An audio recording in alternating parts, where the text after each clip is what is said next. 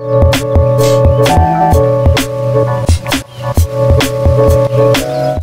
guys, welcome back to the channel. I hope you all are doing extremely fine. My name is Prince and you are watching TheTechStream. In this video, I am going to give you an in-depth review of oxygenos 12 stable build for the OnePlus 8 series devices. So without wasting any more time, let's get started. If we go into the about section, you can see that the build number is C.11, which is oxygenos 12 stable build. This build was released almost 2 weeks ago and since then I have been using it on my OnePlus 8T. And my overall experience has been really positive except for some small issues. First of all, let me show you some benchmark results. On Geekbench, the device scored 910 in single core and 3043 in multi-core.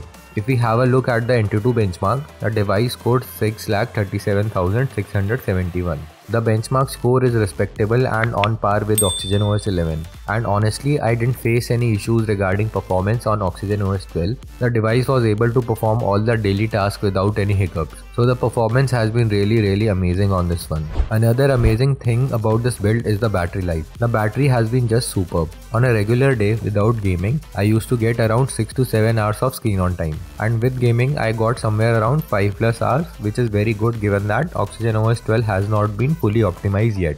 The overnight drain has also been very less. You also have this high performance mode which increases the performance, and I don't know if it properly works or not as I didn't face much improvement in games, and even the benchmark results with or without high performance mode were quite the same. If we talk about the charging speed is as normal as they were on oxygenos 11.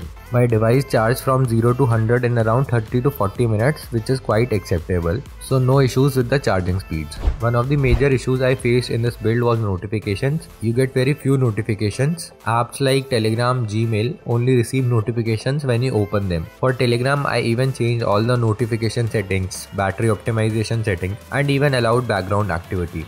And I also logged it in the recents panel. Still I don't get notification from the Telegram app unless I open it. This wasn't this big of an issue on the beta builds, as on the beta build I used to get notifications after changing the notification settings. But it doesn't work on the stable build for some reason. I just hope it gets fixed very soon as this is very annoying to miss the notifications. The fingerprint unlock and face unlock work properly without any issues, and they are as fast as they were on oxygenos 11. And same goes for the camera application.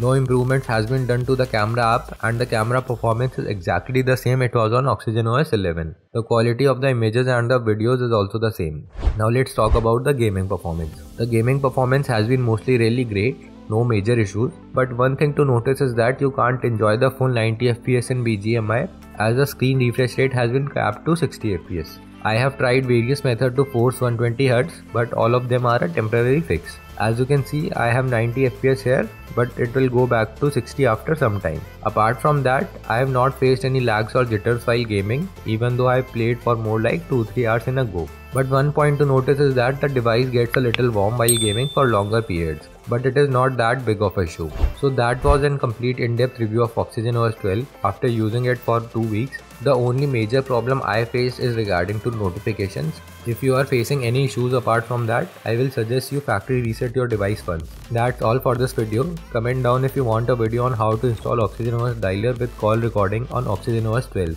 Thank you for watching.